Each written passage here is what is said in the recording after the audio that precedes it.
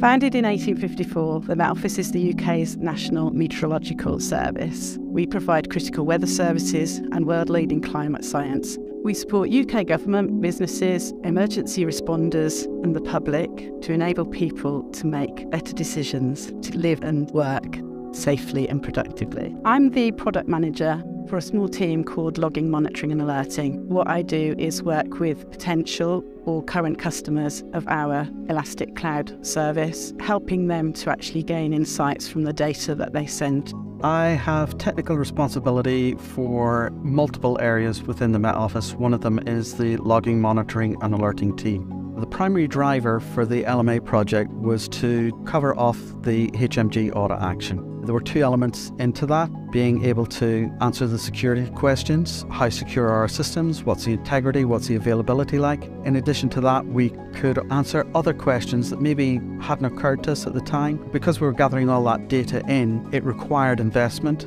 We would want to see a return on that. The way to do that was to crack open some of the value that is hidden within logs. Before we had the LMA Elastic Cloud service, we had no consistent log storage, no consistent log retention. It meant that all the different services maybe had their own log store, but it was very much siloed. Say if there was a cybersecurity incident, we couldn't just make sure very quickly whether that actual incident threatened the Met Office or not. The scope of the project was something that was quite wide when it first started. We had 65 requirements, I think, initially. We wanted to build an enduring capability. That is only going to happen if you get people to actually adopt and use the service. Why did we choose Elastic?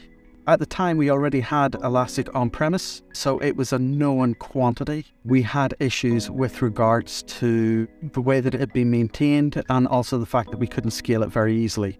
By moving across to Elastic Cloud, Elastic take care of the scalability for us, and they also take care of the maintenance of the actual clusters. It's always patched, it's always up to date. We don't need to worry about that element of it.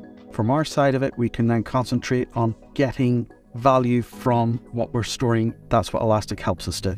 We support hundreds of users across the Met Office, from science, observations, technology, IT operations. We are a small team, and therefore actually managing to support them and enable them to adopt the service we couldn't possibly do on our own. So we rely heavily on the support that we get from Elastic. Because the Met Office has such a diverse IT platform, gathering it into one place is only half the battle. We need to be able to ingest the data into an analytics platform. In this case, it's Elastic.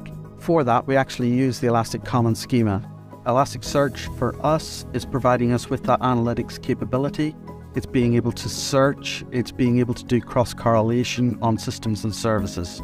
Our overall relationship with Elastic, I can describe as mutually beneficial. I ran a class benefit survey where I asked different users what benefits they'd gained from using our Elastic Cloud service. One of the quotes I got was from observations. We've used this service to detect faults in our lightning detection system hardware, which have triggered remote fixes to the system to get them working as intended. It's also shown problems with data flow through the processing chain, and that's enabled fault detection and restoration by support teams. Elastic has given us a partner. The product is part of it, but with Elastic, it is the partnership as well. Having the ability to go back, bounce ideas off them, being able to get advice on something that we want to do in future, and also being able to pick up the pieces whenever we break the system.